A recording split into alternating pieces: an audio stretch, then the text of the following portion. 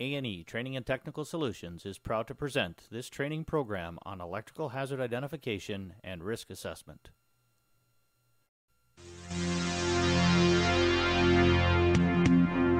On the job, electricians frequently encounter potentially life-threatening electrical hazards. One person is electrocuted in the workplace every day. It's the fourth leading cause of occupational fatalities. Many others are killed by arc flash and arc blast. It happens to even the most experienced, most confident workers. They think they're working safely, but they get killed on the job.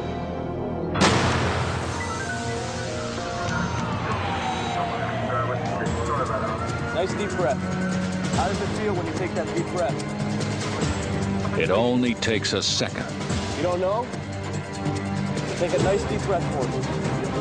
He'll live, although he might not have. You don't remember? Okay. He's got burns second and third degree to his face and both hands. Patient's complaining of increased difficulty in breathing. Good blood pressure. Get him on a monitor. I need an IV. To avoid electrical accidents and injury, an electrical hazard identification and risk assessment process is an integral part of your electrical safety management program. This training program follows the requirements of the Canadian Standards Association CSA Z462, Workplace Electrical Safety. We will deliver this program in 9 sections. In Section 1, we'll learn what is an electrical hazard assessment and risk evaluation. Section 2, who has the responsibility to perform a hazard assessment and risk evaluation.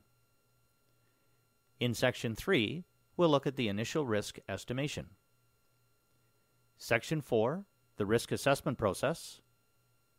Section 5, parameters used in risk estimation. Section 6, risk reduction strategies.